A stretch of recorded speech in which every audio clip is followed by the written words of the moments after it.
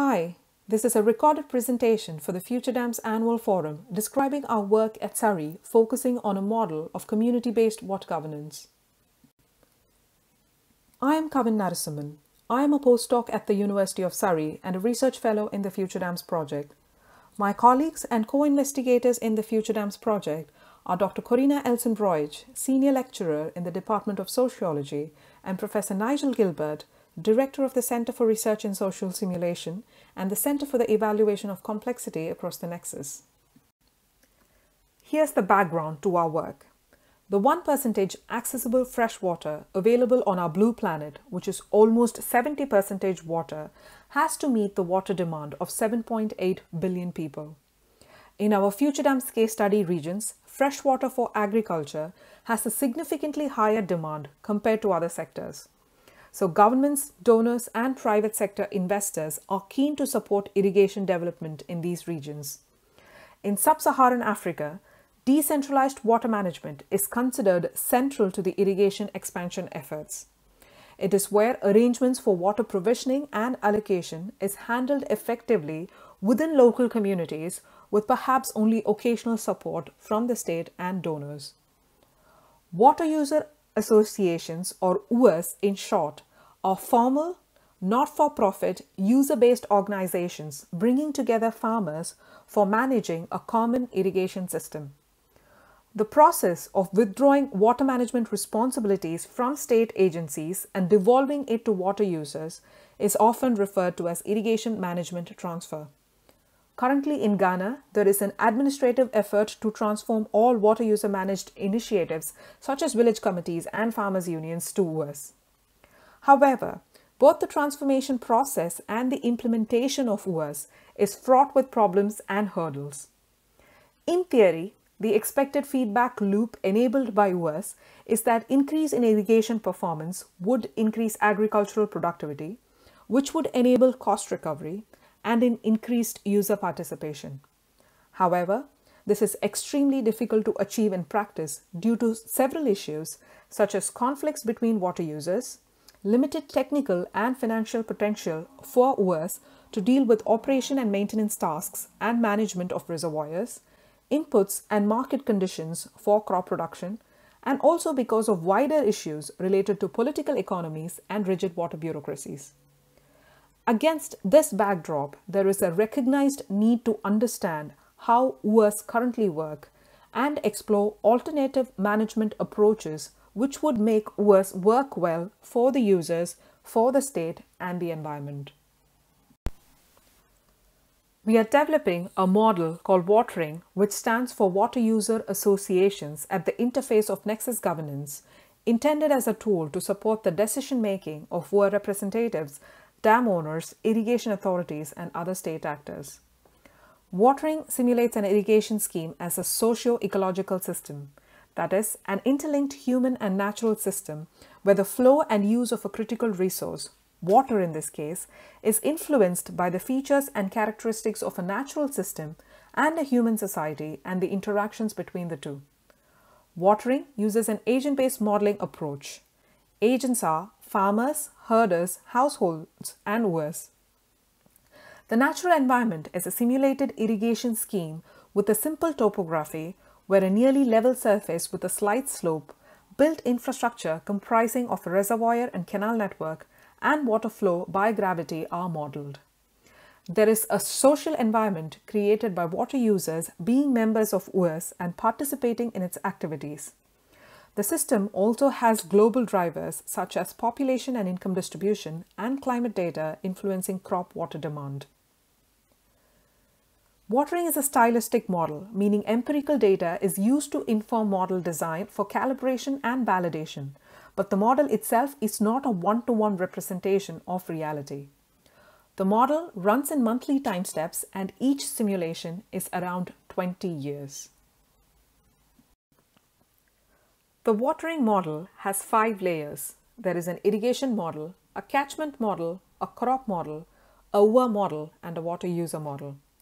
For the irrigation model, we have drawn design inspiration from the Tono and VS schemes in the Upper East region of Ghana, which have reservoir-based gravity-fed irrigation systems.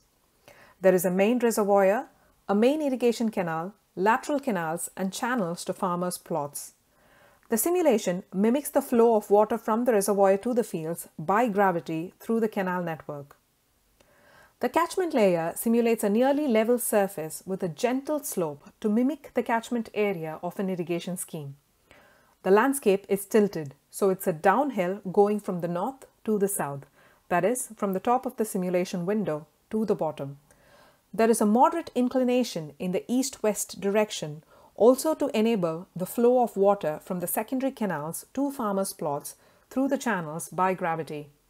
We plan to model irrigation losses through surface runoff using the simulated tilted landscape. The crop model simulates 3 stylized crops: dry crop, wet crop, and a mixed crop.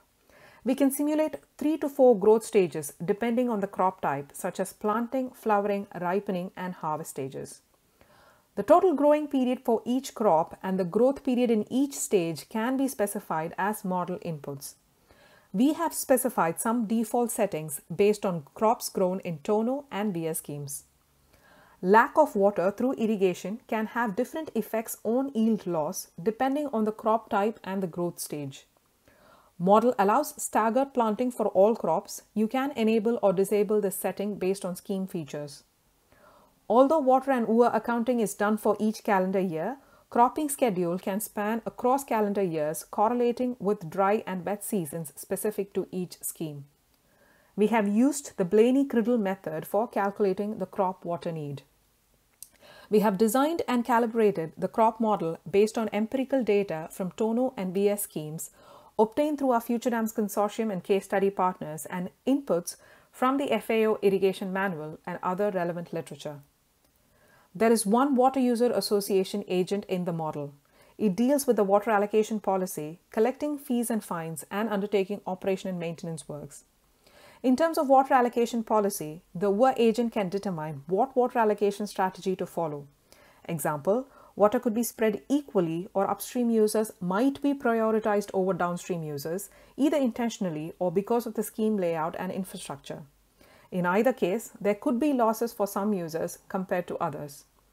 UA agent will also determine the watering rota, that is, how many times per week, how many hours per day, and at what discharge rate water is released to each lateral. UA adapts these decisions during the course of the simulation based on water availability affected by climate shocks. Water level in the simulated reservoir is either from observed data from tonneau and BS schemes or simulated data using a cosine function mimicking high and low flows observed in the tonneau and BS schemes. A potential addition we hope to add is where the UA agent learns which water allocation strategy works best for the majority of users in terms of minimizing yield loss over a period and opts for that strategy.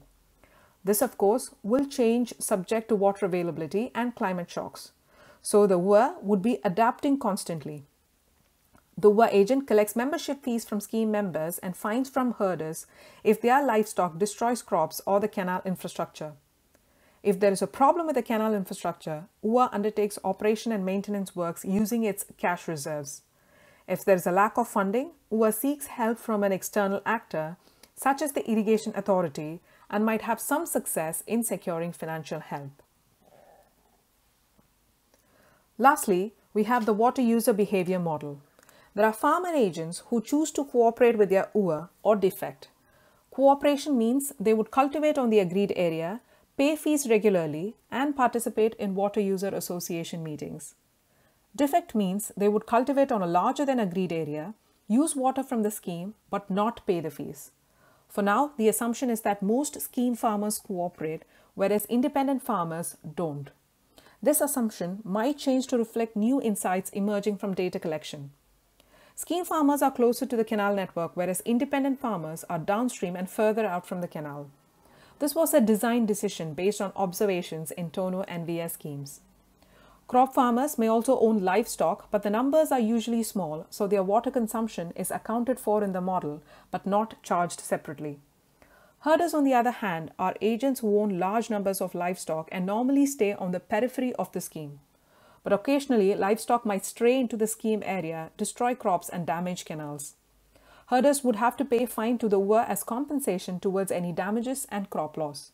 How quickly then a canal is fixed and yield loss is prevented after such an episode depends on the ua and its cash reserves. Household agents are also like herder agents in that their routine water use from the canals is minimal. So it's accounted for but not charged. But occasionally, households can draw huge amounts of water, for example, for construction purposes, which in turn affects water availability in the system. In reality, an irrigation scheme and a water user association's primary role is to serve agricultural needs. However, when additional uses, such as the ones we have described here, occurs, it causes stresses in the system in terms of resource shortage, infrastructure damage, and crop loss. To this end, one of the recommendations in the literature is to allow UAs to allow non-farmers to also become members of their water user associations so their water use can be regulated. This is one of the UA management angles we are keen to explore using watering. The overarching purpose of our work is to understand how UAs can perform better. What watering provides is a tool to answer that question by exploring under what model settings and assumptions can UAs perform better in terms of using water efficiently, minimizing yield loss for farmers, and reducing conflicts between different types of water uses. This type of analysis is expensive if not impossible to do in the real-world settings. Furthermore, since we have used a bottom-up modeling approach in watering, we can provide causal explanations of how each factor we have modeled specifically affects the outcomes.